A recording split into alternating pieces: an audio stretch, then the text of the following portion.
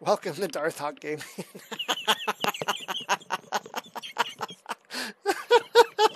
So we have Jed at GDC who identifies as a strawberry. Uh, look at the strawberry beard. Yeah, that's him. And they are screaming. There's a bunch of these woke indie devs. Um,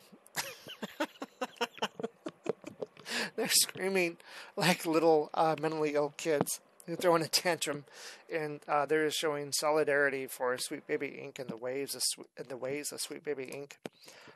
And for the ways of game journos. Yeah, that's a dirty word now, like pedos.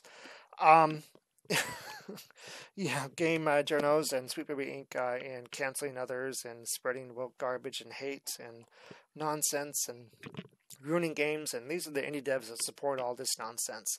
And it looks like most of them are like, what is it? Just a bunch of white privileged males. Oh, there's a few.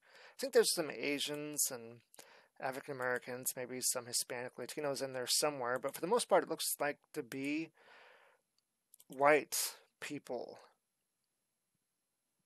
because, of course, it is. Of course, it is. It's the white people who are woke saying we need to be more inclusive and diverse, and they're mostly white.